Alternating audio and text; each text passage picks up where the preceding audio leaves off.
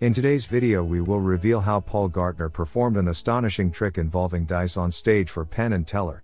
Let's do a quick rewind of what happened in the performance.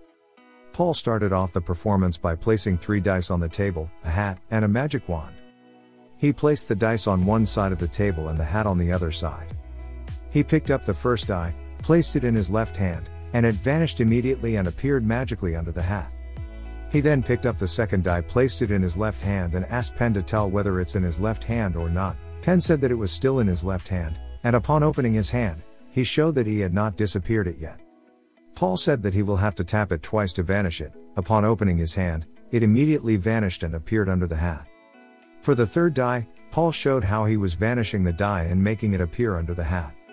He said that after tapping the wand, he actually quickly took the die from his left hand, caught it with his right hand, and while picking up the hat, he placed it underneath it. He then took all the 3 dice from underneath the hat and said that he was going to do it one more time. He placed 2 of the die in his left hand and 1 in his pocket. Upon tapping his left hand with a wand, a third die magically appeared under it. He did it a second time and asked Teller to watch closely, while he placed 2 die in his left hand and 1 in his pocket. And once again magically made a third die appear in his left hand while placing it on the table. He said he will do it one last time and place the 2 die in his left hand and the third die in his right pocket. Upon tapping his hand, the 2 dice had magically disappeared from his left hand.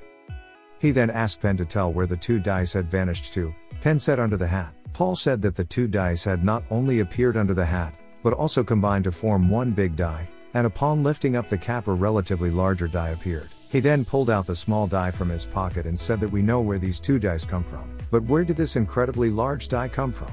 He then lifted up the cap once more and another even larger die magically appeared. He then picked up the cap and out of nowhere a bunch of dice appeared, leaving Penn and Teller completely astonished. Spoiler alert. If you accidentally clicked on this video and don't want to know how such tricks work, I will give you 5 seconds to click off this video, but if you consider magic as a puzzle then stay tuned. Now before I get down to the reveal, I want to give a quick shout out to my wonderful patrons for supporting my work. Their support is a reason I am able to improve my content and upload more regularly. We will break the trick into 2 phases. In the first phase, we will discuss the observations, and in the second phase, based on those observations, we will learn exactly how Paul Gertner performed this incredible dice illusion. The first thing I want you to take note of is right here at this moment. You can spot him holding something in his right hand with his fingers curled over here.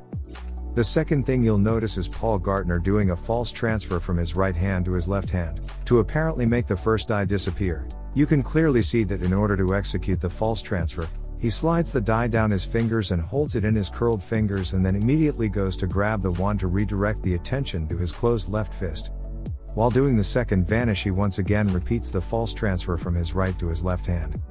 The fourth thing I want you to take note of is a clever move that Paul does while lifting up the cap to show that 3 dice, during his motion of apparently pushing the third die underneath the cap, and then picking up the cap. In reality, he never threw the die underneath the cap, rather is holding on to the die in his curled fingers of his right hand. Right here at this moment you will find Paul putting the cap behind the table for an instant to do something fishy. Finally, let's see what Penn had to say about Paul's performance that will help us in figuring out how exactly he performed the illusion. It reminded us of when we were on David Letterman's program. And on David Letterman's program, we had a top hat. You can see Penn here is referring to Penn and Teller's performance on David Letterman's show, in which Teller produced a bunch of cockroaches upon lifting up the top hat. I'm surprised, would you please? Oh! I'd like to point out that these, no, come on now, these animals are not being hurt in any way. In his code words, he literally described a method that he used to produce the cockroaches from the top hat, but only left out one small detail. And then opened it up and or pulled it off and had like hundreds of cockroaches. We will discuss that one small detail in the explanation. Let's see what else Penn had to say about Paul's performance.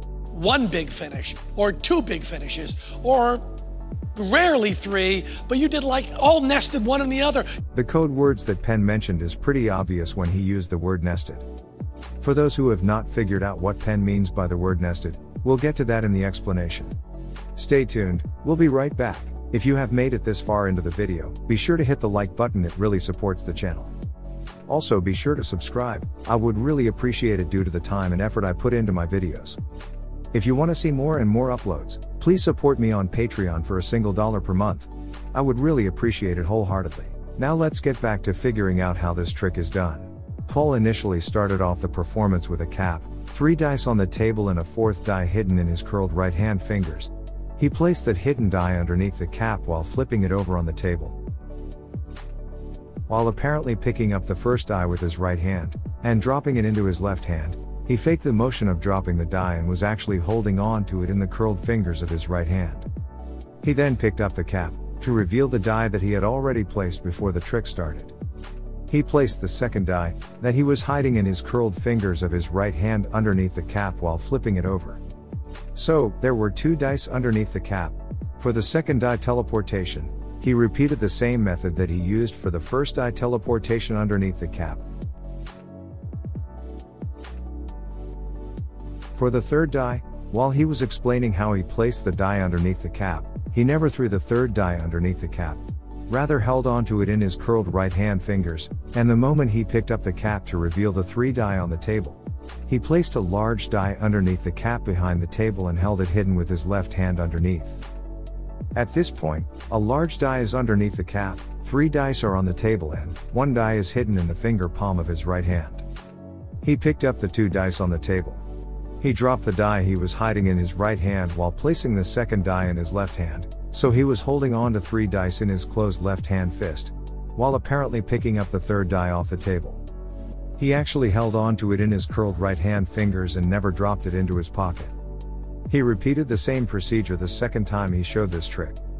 But during the third time of presenting this trick, he did not drop the 2 dice into his left hand, rather held on to them in his right hand curled fingers and placed the 2 dice into his right pocket along with the third die he picked from the table. So now, all 3 dice are in his right pocket and he is holding nothing in both of his hands. Upon picking up the cap and revealing the large die he placed inside earlier, he moved the cap towards himself, sliding it across the table and loaded 2 dice that were nested into each other.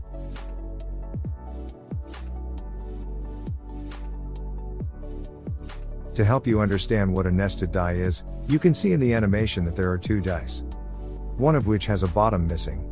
So, this larger die encloses the relatively smaller die. He had placed this specially designed larger dice underneath the cap. Upon picking up the cap and revealing the larger die, he held onto the cap tightly to let go of this enclosed die. And to reveal the largest die, he simply removed the cap. Right before he ended the performance, you can see him moving the cap behind the table towards himself one last time. At this moment, Paul placed a large black plastic cup containing regular size dice inside the cap and dumped out the cup containing the dice onto the table. You can spot the black plastic cup right at this moment on a close-up view. He then dropped the plastic cup behind the table and flipped over the cap onto the table. Finally, when Penn and Teller were leaving, Paul did a switch with the largest gimmick die that had a bottom side missing, by switching it with another equally large die that was not a gimmick. So in case Penn and Teller wanted to examine the die later on, they could. If you like what you saw, be sure to hit the like button and feel free to comment which reveal you want to see next. Thanks for watching, and as always, have a great day.